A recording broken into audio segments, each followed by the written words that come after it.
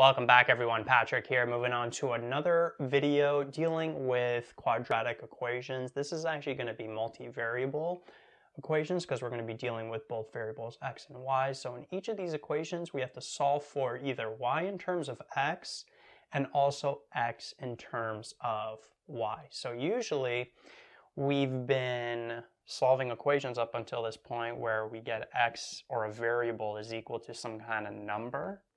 Well, now, because we're dealing with multivariables, we're going to have x equaling some kind of expression in terms of y, or we're going to have y equaling some type of expression in terms of x, right? So the solutions are going to be a little bit different when you're dealing with multivariables. But the same process is going to apply. So if I take this over here, we got y squared plus 5yx plus 4x squared is equal to 0.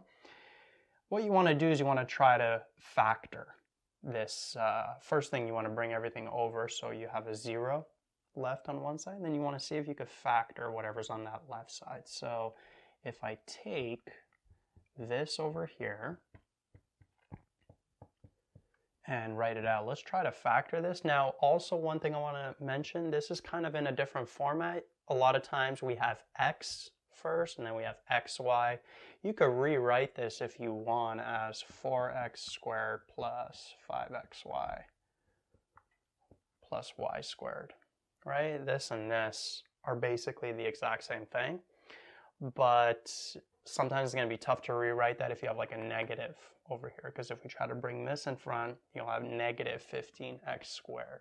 Then you'll have to take out a negative, could get a little bit tricky. So sometimes you might get these variables mixed up a little bit. So I wanted to add some questions where, in case you run into that, you're not too intimidated by it.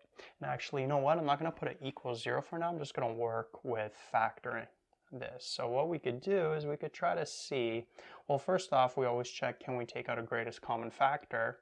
Notice between all these expressions we can't. So let's try to do it with decomposition. So the a value is 1, the b value is 5, the c value is 4. So the ac value is 4, right? 4 times 1. So are there two numbers that multiply to 4 and then add up to that b value of 5? I think 4 and 1 would work. Right? So then we could decompose this.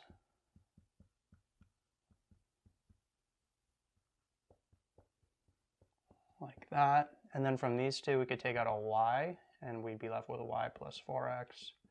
Then from these two, we could take out an x. Sorry, give me a sec. Yes, and we'd be left with y plus 4x.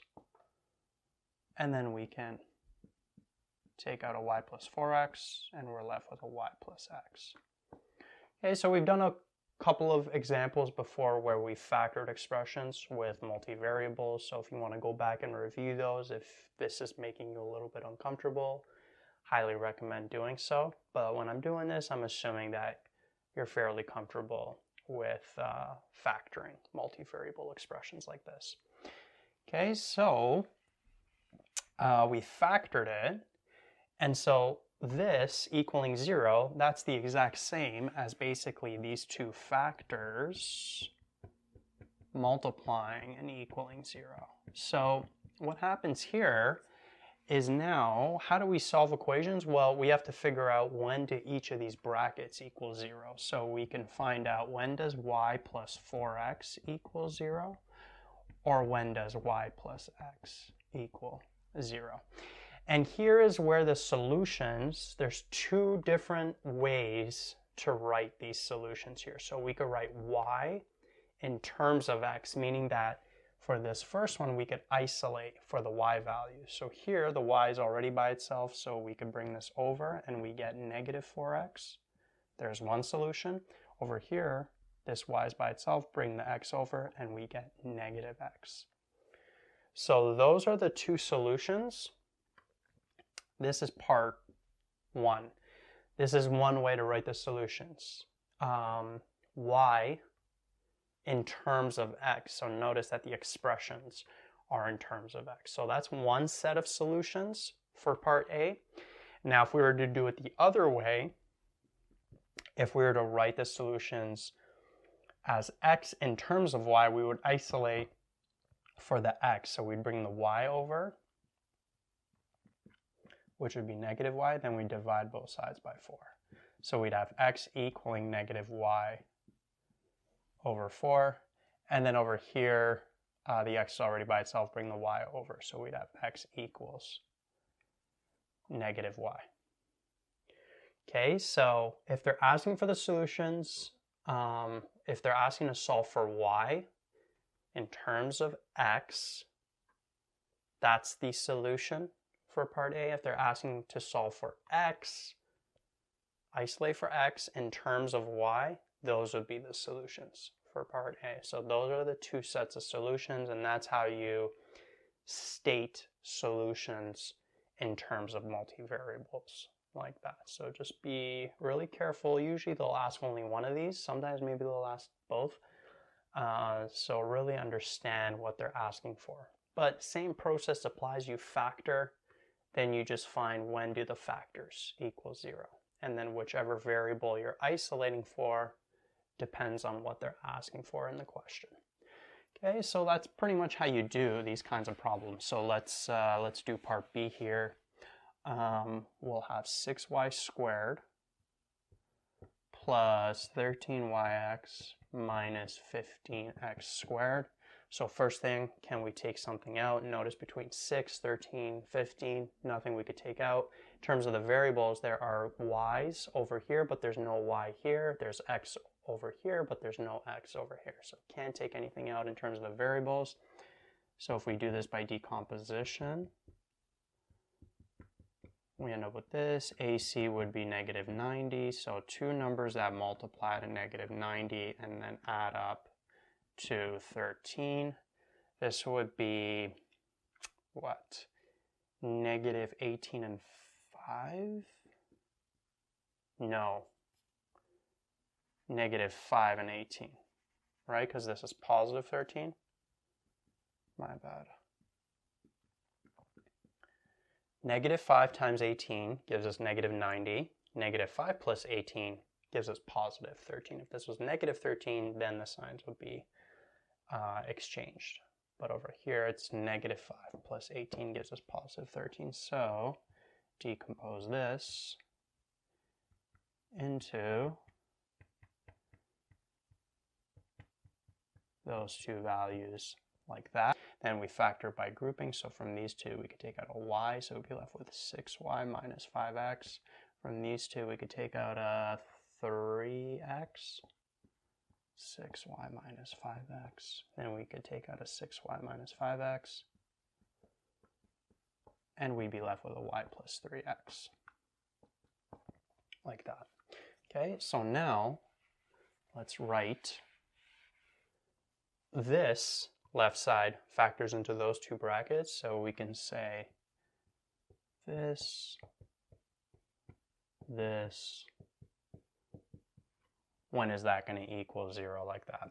Okay, so we have to figure out when does 6y minus 5x equal 0, or when does y plus 3x equal 0. So again, two different ways to state the solution. So part 1, y in terms of x. So we would isolate for the y values. So over here, from this factor, if we isolate for the y, we bring the negative 5x over, divide both sides by 6. We'd have y equals 5x over 6, or 5 over 6x.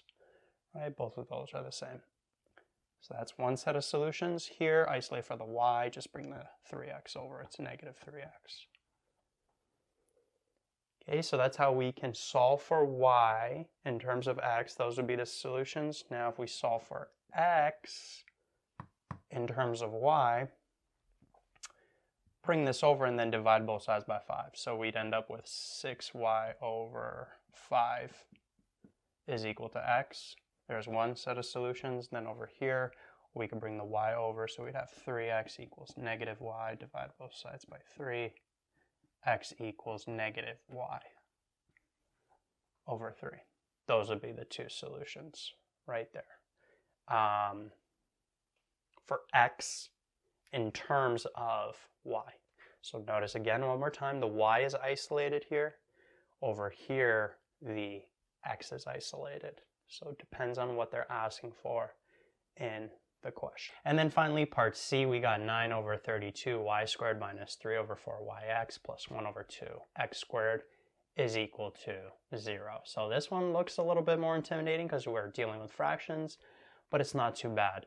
Remember when we did a video where we dealt with equations dealing with fractions, personally what I like to do is multiply everything by the lowest common denominator in order to get rid of the fractions in between. 32, 4, 2, the 0 is like over 1. What's the lowest common denominator? 32. So what we could do is just multiply everything by 32 on both the left side and the right side. So notice here the 32's cancel out, so we're left with 9y squared.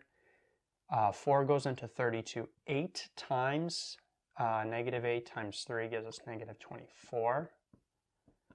And then 1/2 times 32 gives us 16. We got the x squared, 32 times 0, that would give us 0, like that. And then from here, what you want to do is we can now factor this. The solutions to this equation and to that original equation with the fractions is going to be the same. Now, if you go through the whole process of factoring this, 9 times 16, 144, two values that multiply to 144 add up to negative 24, it would be negative 12, negative 12. So this is actually going to be a perfect square trinomial. Okay, if we factor this from these two, we could take out a 3y, and we'd be left with 3y minus 4x. From these two, there's a negative here, so we take out a negative. We could take out a 4 between the 12 and 16. We could also take out an x, and we'd be left with 3y minus 4x. So then we could take out a 3y minus 4x, and we're left with 3y minus 4x. So both factors are the same. As I mentioned, it's a perfect square trinomial because I knew the negative 12 are the same. Okay, so this factors into this, so actually keeping this equation the whole time.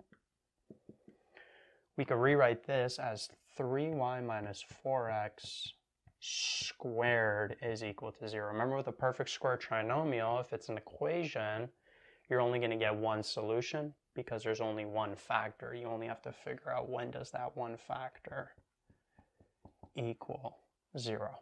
And with multivariables, two different ways to state it. We could isolate for the y. So one way to state it would be bring the negative 4x over. So we'll have 3y equals 4x, divide both sides by 3. So we'll have y equals 4x over 3. There's one way to state the solutions. Or we could isolate for the x, bring this over, divide both sides by 4. X would be 3y over 4. So whether we state the solutions in terms of, or solve for y in terms of x, or solve for x in terms of y, those are the two solutions for part C. So for part C, we first got rid of the fractions by multiplying everything by the lowest common denominator, ended up with this equation, factored this, it ended up being a perfect square trinomial. So we end up with only one solution because we're finding when does that one factor equal 0. But the solution can be, again, isolating for y or isolating for x.